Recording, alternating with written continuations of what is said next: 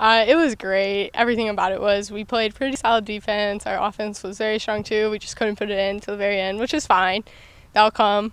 Courtney Benning had a great goal at the end, and everyone in our attacking half just played and played and played really hard. You guys look at that? Yeah, I mean, every season you're going to have an overtime game, and thankfully we got our first overtime win under our belts pretty early. So I think now it kind of shows what we will have to do in the future to finish games, and it kind of gives us a little momentum going forward, knowing that we can finish games off.